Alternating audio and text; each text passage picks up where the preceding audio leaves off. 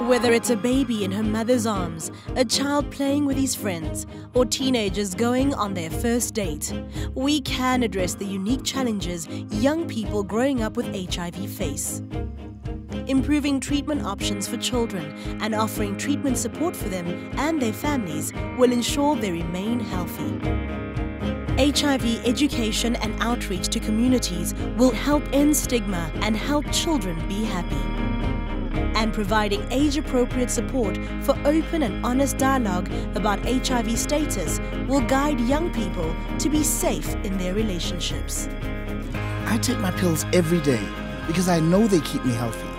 I am not ashamed of HIV, and my friends accept me for who I am. I know when and how to tell other people about my status, and I can feel secure in a relationship. I'm excited about my future because I know I can grow up to be anything that I want to be, even with HIV.